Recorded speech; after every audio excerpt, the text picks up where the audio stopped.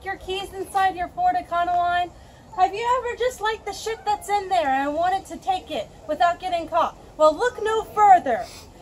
This is how you break in or get into your Econoline without your keys. All you have to do is just remove these two screws here.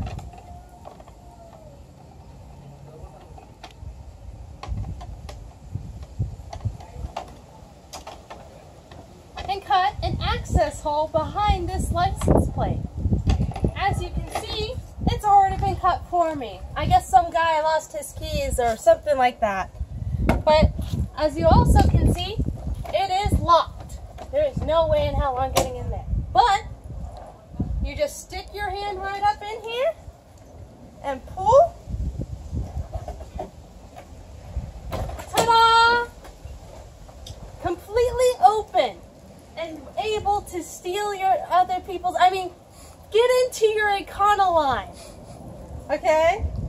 And then all you have to do is just close it back up, put the plate back on, and nobody's any wiser. You get away with free shit. You get away with your keys, and then you get to go home and just enjoy your day without anyone knowing.